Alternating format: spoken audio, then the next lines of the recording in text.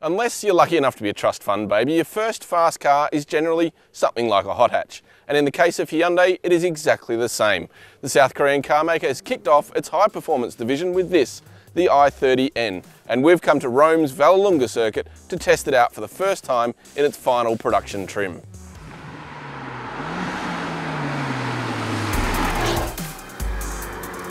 It's going to be a big year for hot hatches, and not just because of Hyundai's entry into the pocket rocket segment. We're about to get the new Honda Civic Type R, Ford has a limited edition of the Focus RS coming, and then there's the upcoming new generation Renault Sport Megane RS. But the i30N has been created to challenge them all. It will arrive in local showrooms from March 2018 and will come in two model grades.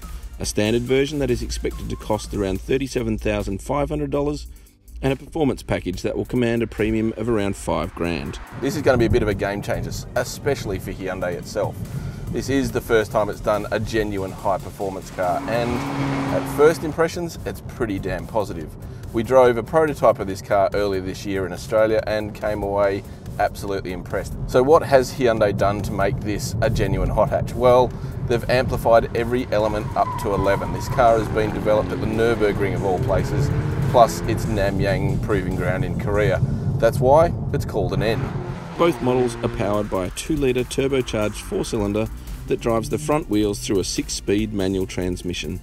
The standard version generates 184 kilowatts and 353 newton meters, or up to 378 newton meters on a temporary overboost function, while the performance package increases peak power to 206 kilowatts with the same level of torque produced across a wider rev range. And in this particular one, the high performance package, it's got bigger brakes, bigger tyres, a mechanical limited slip diff, and even more supportive seats and a whole bunch of other functions. So how does that all translate into the real world? Well, this thing is fun. You can feel it the moment you get behind the steering wheel.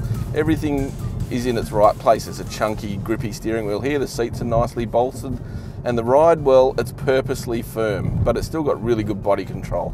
The engine, it's nice and refined and quiet when you're in this standard normal mode, but then you've got these two blue paddles on the steering wheel, which you can change the drive modes through Sport and Eco on one side, but then you can go straight to the N mode, which basically livens everything up. Particularly when you're up it for the rent, it sounds glorious above 6,000 RPM, and then it's got this crackle and burble on the overrun that just encourages you to drive it quickly.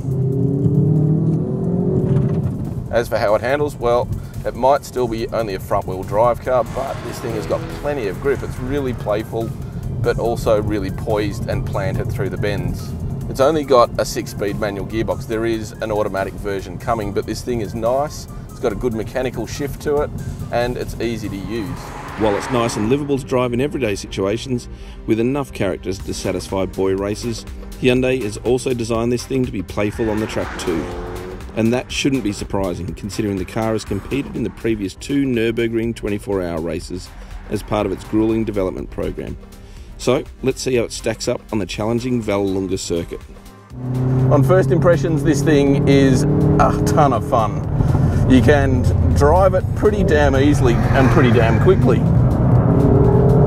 It's not quite as playful as some of those other European hot hatches like a Megane RS or a Ford Focus ST. It's more planted and secure and neutral, but you can easily chuck it around. The steering is really nice and linear. It's got this really precise front end on it, but it is a front-wheel drive car, so as you can tell, it will still tend to understeer if you really push it to its limit, but you just got to back off that little bit. And the engine has got this really nice linear turbo nature to it. It's not quite spiky, but it does pull pretty well at the top end. And the rev matching, it actually, you know, while I've not been a fan of them in the past, it kind of makes you feel like a dunce. This one is just perfectly matched to the engine and the gearbox. It actually makes it a hell of a lot easier to drive quickly. The engine is a real gem, pulling us past 200 k's on the front straight.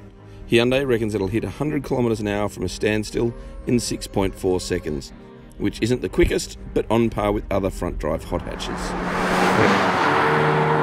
Well, there you go, a couple of laps around the Vallelunga circuit, and this thing definitely stands up to the task. It's a great little fun car to drive, and certainly capable of the odd track day out. So Hyundai, I reckon they've nailed it.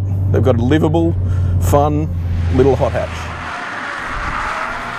Hot hatches in general prove that you don't need to spend $500,000 on a typical Italian supercar to be fast or to have fun behind the wheel. And as far as first attempts go, the Hyundai i30N absolutely nails that point home. In fact, this thing is red hot.